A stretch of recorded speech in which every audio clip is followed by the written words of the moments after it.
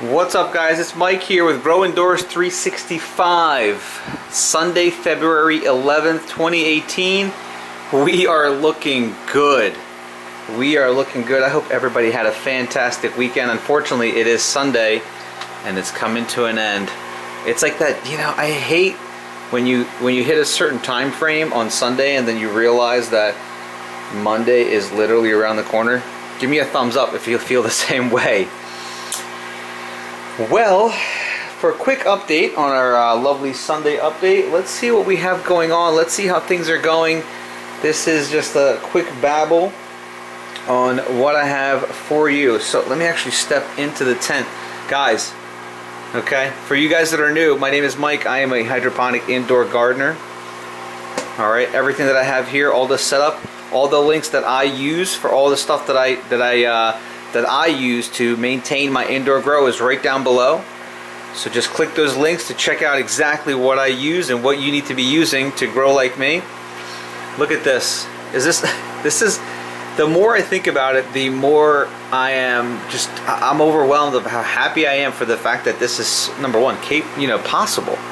To be able to clone such beautiful plants from a plant. I mean, I haven't tried it with any other plant, so if you guys are new to the channel again, or you guys have been following me for quite a while, this is a basil plant. Okay, both of these basil plants were little nothings. They were little nodes that I actually went ahead and I had a huge plant, a huge one, and I wanted to show the viewers, wanted to show you guys how to go ahead and clone from a large plant, small plants, and getting him to a beautiful size like this. And let's take a look. I mean, look at the roots, by the way.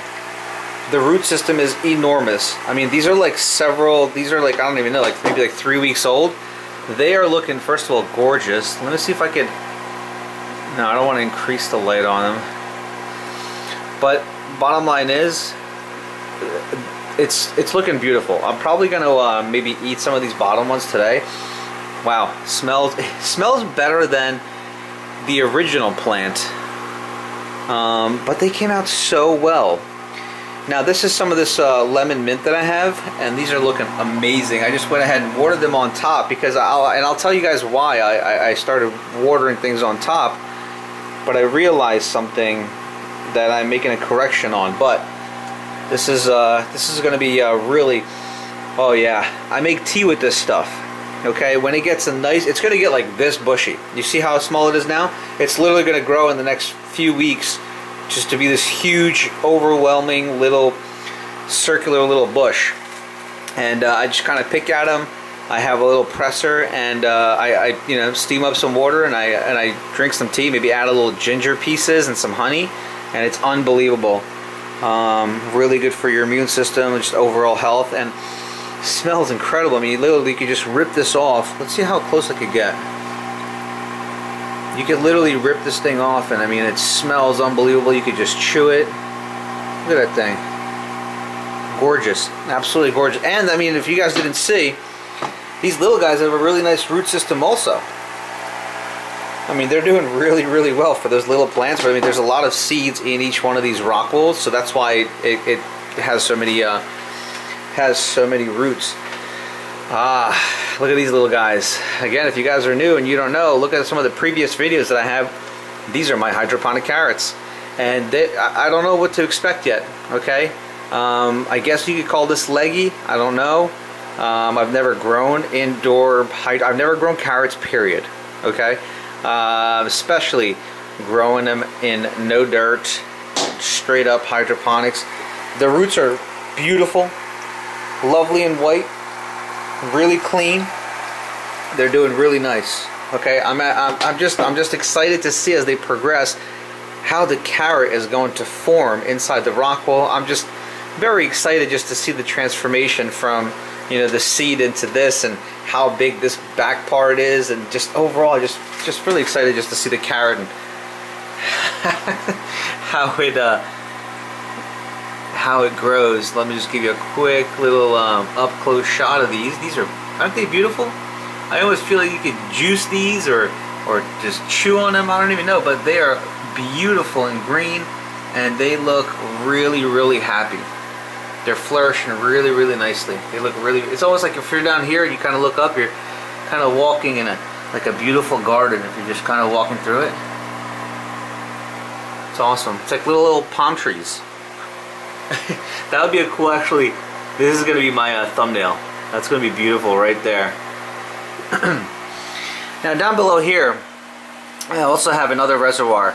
And these two plants right here, let me get down here, are watermelon. And yeah, so I am doing hydroponic indoor watermelon. I'm not exactly sure how long it's been for these two plants, but they're doing really well. And I got one of my lemon mints down here because it smells awesome. I didn't want it to go to waste. Now, the mint's doing well. It's got a little bit of got some good roots, and the watermelon's gradually growing some really nice roots. As you can see, I got the water oxygen on rapid fire. As I have a dedicated air pump just for this one reservoir. I really want these watermelons to flourish. But I wanted to show you guys something. So before, what I usually do is I take some of this rockwool, I take some of this clay, these clay pebbles, and I put them at the bottom of the net pot first when I'm adding these to the reservoir. Then I put in a rockwool cube, and then I put surrounding clay pebbles around it for stability. Now I did realize that over time, when light is shining down on these things for quite a long time throughout the day and day in and day out, the rockwool actually gets pretty dried out. Okay, so I mean, sometimes moisture can get up there through the roots or through splashing or however, but I realized a better method to keep them this color, and you want them nice and moist so that the root systems are always getting moist, is literally just to put, you can see that, you can't really see that, but basically now what I'm doing is I'm putting the rockwool just straight down into the net pot. I mean, you know, this is the first time I'm doing this method, but we will see what happens. But I just noticed that the rockwool, it gets so dried out, and I feel that the plant doesn't really love it because, you know, a significant amount of the stem and the root system is working from right within that rockwool.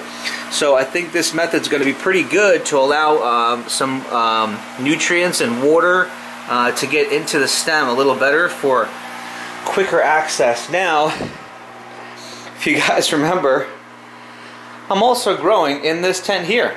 Okay, and there's the Mr. Hua light. For this light, the links are down below.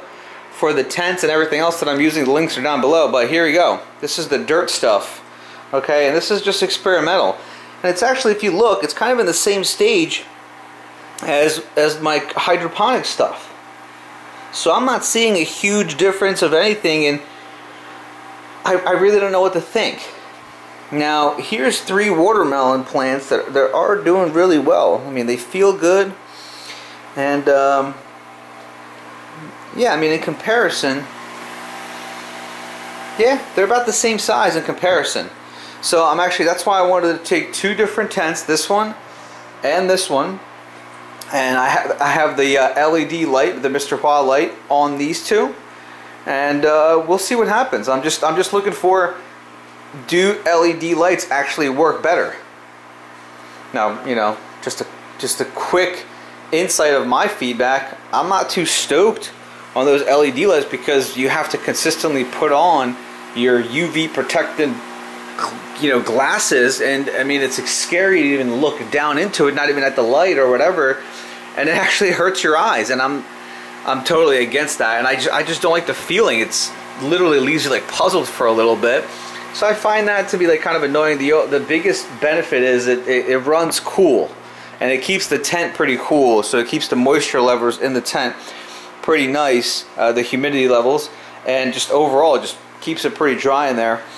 But this is it. These are the carrots. They're looking good. Everything's looking nice and healthy. I got like 1, 2, 3, 4, 5, 6, maybe 7, maybe 6. Can't really tell. They kind of all, yeah, I think 7 actually. And 3 watermelon, and that's what we got in the one grow tent, and those are all in dirt. And this is again the hydroponic setup for right now for early February.